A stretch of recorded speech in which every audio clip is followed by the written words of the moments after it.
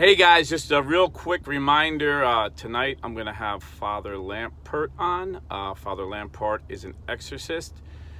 It's going to be really exciting. I can't do it live. It's some technical problems with my computer, but we're going to record it at 7:30. I don't know how long it's going to go, and then we're going to upload it right after. So either you can hear a priest talk about exorcism at midnight, or you can, and when it's raining outside, it'll be pretty cool, I guess.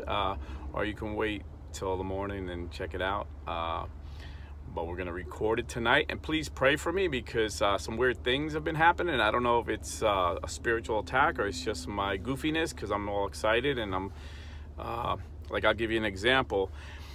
This morning I get to work and have a work phone, and I have a personal phone. So this is Florida, so I always wear cargo shorts. You know, even though I got a sweatshirt on, within an hour I'll take it off because it's too hot. So I have a cargo short. So in one pocket I have my personal phone, in the other pocket I always keep my work phone. And it's not just a phone. This is how I print invoices. This is how I print my load sheet. There's a lot of things I need the phone for.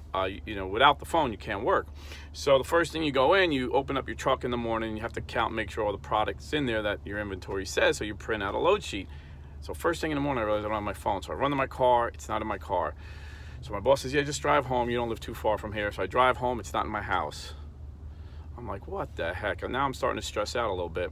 So I go back in my car. This time I call it and I hear a faint ring. It somehow fell under my seat. So I don't know if that was just coincidental or if that was something spiritual. I don't know.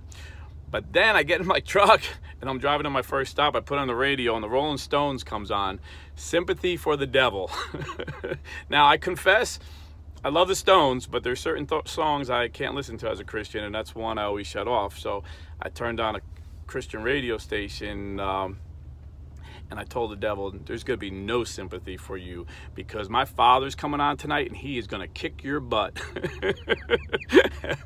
And I actually said this driving, you know, I was kind of excited. But, you know, the demon's father is the father of lies. You know, if you're not serving Jesus, you're serving the father of lies.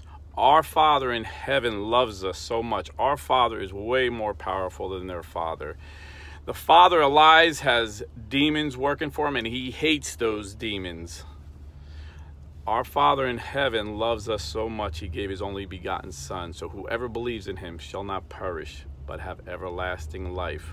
Not only does our Father love us so much, he sent his only Son, but he's given us a priesthood, and he's given our priests authority to cast out demons and to heal the sick.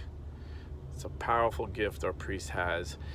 And I'm really looking forward to talking with him tonight. I spoke to him a little bit Thursday night, and he's such a humble man. He's such a godly, I mean, I've only spoke to him briefly, but I just felt such a sense of holiness, I guess you can say. It may sound strange, but when I called him, I left a message and he called me back, and I was so excited that I got his voicemail. I said, hey Father, I love you. And I was like, after I hung up, I'm like, man, that kind of sounded weird. I hope you don't think I'm some kind of Looney Tune. But he called me back and humbly said, yeah, Rob, I would love to come on your show. So I'm really thankful. Father Lampert tonight. Like I said, we're gonna record it at 7:30. Don't know how long it's gonna go, but you know, like we do it. We don't edit nothing. We just upload it. You get my misspeaks, my bloopers. Any mistakes I make, you'll see it all. This is going to be raw, but it's going to be real because God is real.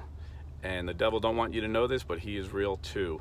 And I have a lot of questions of my own, and my friends and family have given me questions. But please, I want to get some questions from you guys. And I promise, I don't charge for questions.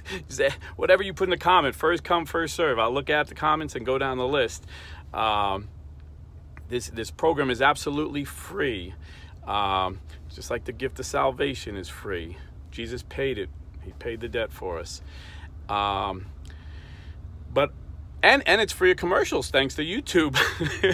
YouTube demonetized me a few months ago, so you don't even got to deal with commercials when you watch the show. But what I would ask you to do is to support our sponsor, Real Estate for Life.